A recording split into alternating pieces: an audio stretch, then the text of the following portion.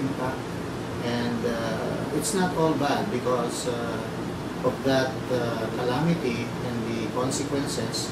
We were forced to look into our risk assessment, our risk management, and we found out that there are vulnerabilities in our system, and right now we're strengthening these gaps. And at the same time, we have discovered methods to handle these things in the future, and also how to recover from large-scale, delinquencies resulting from the calamities. So those were the things that set us back. But I think in the positive sense, that this may also have allowed us to learn more, to understand deeper the nuances and the small details that arise whenever these kinds of things happen. And in the Philippines, typhoons, are something that are inevitable. So I think these problems have been way prepared us for the future when we scale, to a bigger level.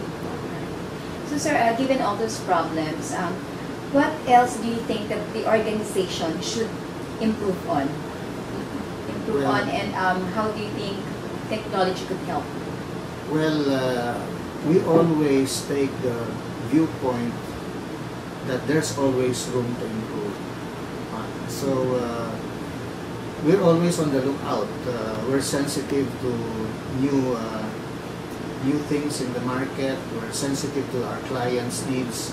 We're sensitive to the technology that is being developed, elsewhere. We're also watching how other microfinance operators are developing. All in all, we're open-minded about the use of technology and being sensitive and flexible enough to adjust to the changing times. One of those things that helped us tremendously is the Management Information System, the MIS. So since we obtained our MIS in 2008, we were able to better track our loans and also utilize this in such a way that we could better understand the behavior and patterns of our operation as well as the profiles of our clients.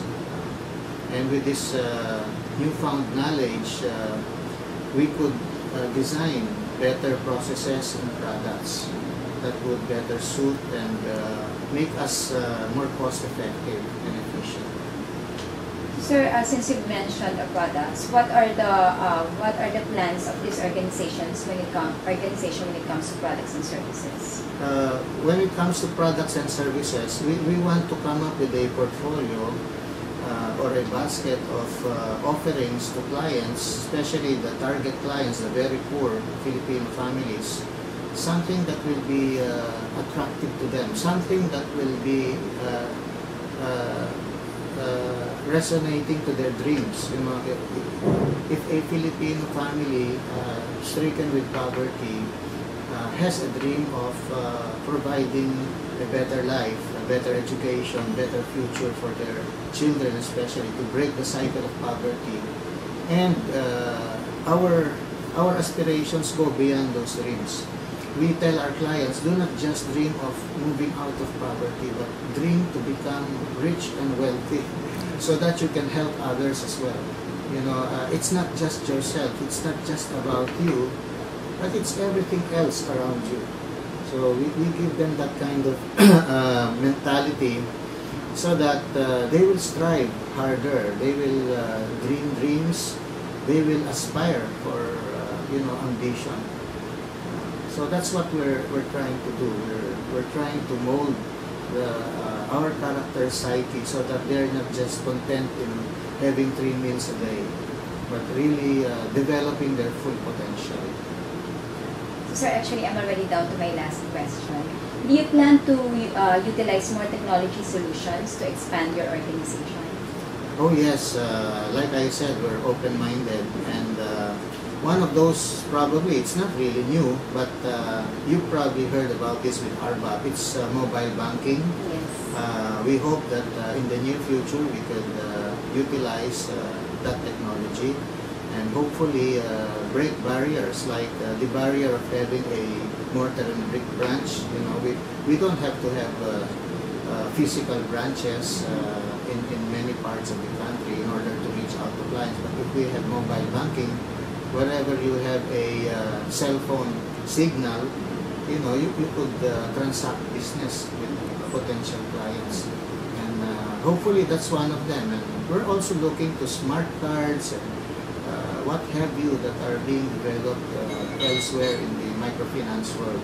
So we're open about that, and whatever we can get our hands on that is within our reach as far as our resources are concerned, we are looking forward to those kinds of things. And we hope that in the end, all of these things will really benefit our clients. Yes. It's the service, quality of service that we're really after. And also at the same time improving the lives of our staff. Some of our staff are also wrought in poverty. You know, some of them are also very poor. And as we teach them to teach clients, they realize that they can also move their families out of poverty. And so some of them are resigning because they said they want to get into business also. Oh. That's the problem. Okay, actually, okay. One final question, sir. So, can you give us a sample of one success story you have? Diba, yung mga We have natulungan niyo po thousands. from your microfinance We have service. thousands of success stories, but one of the smallest success story I can tell you tells something about the character of poor women, especially those who have never experienced earning money for themselves. They have always been dependent on others, their family, their husbands, to feed them and to feed their children. There was one instance when we were presenting our program in a small community, and after having done so, this tiny woman, middle-aged, approached me, and she said, "Mr. Guanzon, I would like to join your program, but I have no business experience, and even a 3,000 loan scares me." She said, "Can I join you and just borrow 1,000 pesos?" And my heart melted, and I told her, "Of course, why not?" So she borrowed 1,000 pesos, and I asked her, "What will you do with the 1,000 pesos?" And she said, "Well, I will just imitate my neighbor. I'll buy some biscuits in Divisoria and repack them and sell them to the sari-sari stores nearby. And that's what I plan to do," she said. So she did that. And when she started repacking and distributing to the sari-sari store, and when she started to earn real money, she could not wait to get a 5,000 loan. Oh. So that's what happens. That's the empowerment that we want our clients to achieve. Because once they recognize that they have ability to create wealth for themselves and their families, nothing can stop them. That's our wish. And right now, we have clients who are borrowing by the tens of thousands, even 100,000. They started from 3,000 loans. And eventually, as they demonstrated their ability to utilize those loans properly and to build their own capital by way of their savings, they were able to access larger and larger loans. And we're just so happy to see that happening before our eyes. And it just tells us that microfinance indeed is a very powerful and effective way to reduce poverty. Alright, thank you, Sir Joby.